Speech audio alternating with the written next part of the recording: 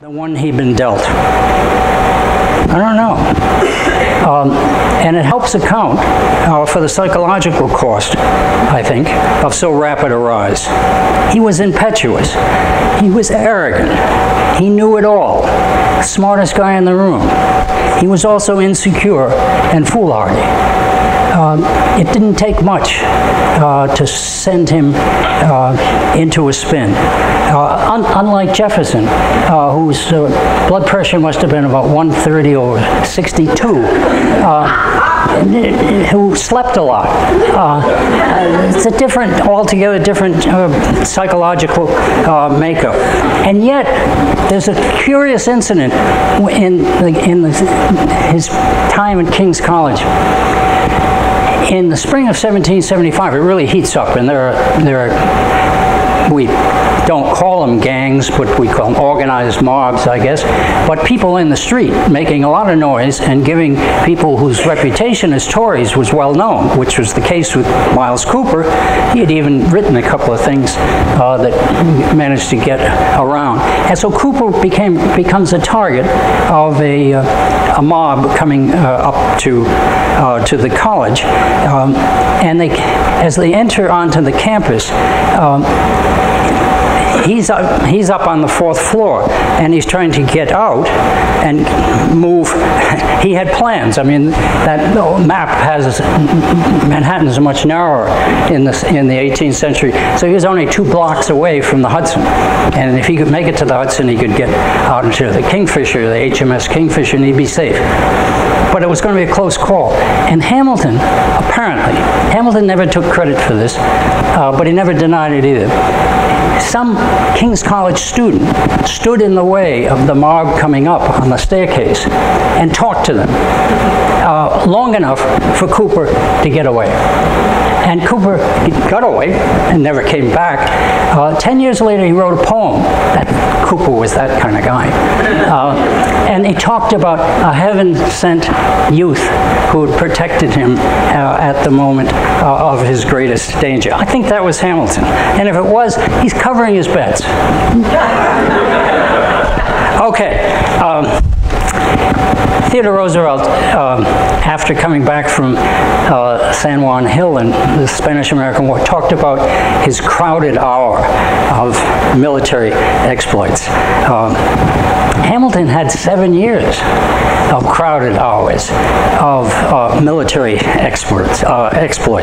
When the Second Continental Congress called for the colonies to raise militias, Hamilton was there. He had started studying ballistics with one of these medical doctors when he was in college, and nobody knew much, but he knew more than they knew.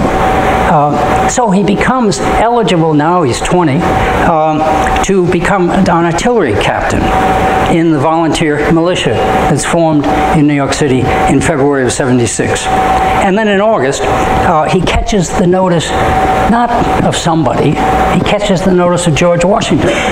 If you're going to, hello, wave to somebody, you don't screw around with a sergeant or even a captain, you go right for the big one. Washington at the Battle of Harlem Heights brushes up against Hamilton, who's acting very much in command of a sizable group of soldiers, volunteers at the time, and then sees him again up in White Plains, and then when they retreat across the Hudson into New Jersey, there's Hamilton. He seems to be in front, and if he's in front with men, the men are listening to him. So Washington knows what he's doing.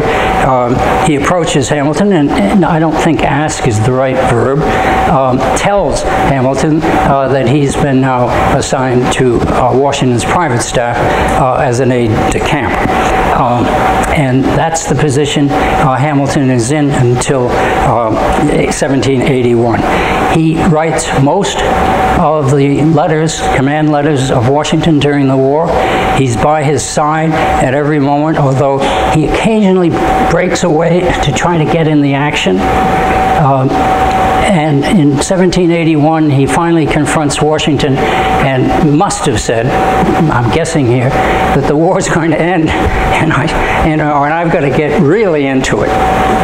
And Washington accedes to that request, and Hamilton is then at the Battle of Yorktown in September, when the Americans do manage to hold off the British fleet, and he distinguishes himself heroically in command of a collection of cannons.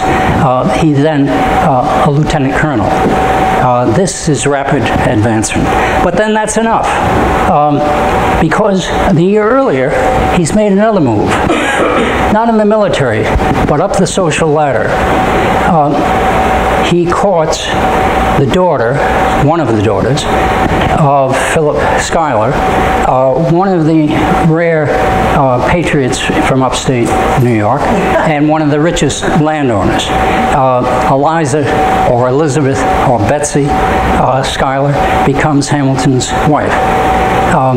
There's some question that's been raised by Miranda in his Hamilton, whether Eliza was the second choice because her older sister, Angelica, was at least as attractive, at least as rich, but unfortunately unavailable because she had just married.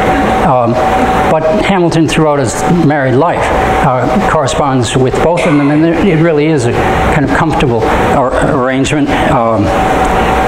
Whether it extended beyond correspondence or not clear. I suspect it didn't, but who am I to know? I thought Clinton was innocent when he said, "I didn't know that woman." It sounded right to me. Okay, but before he put away his uniform.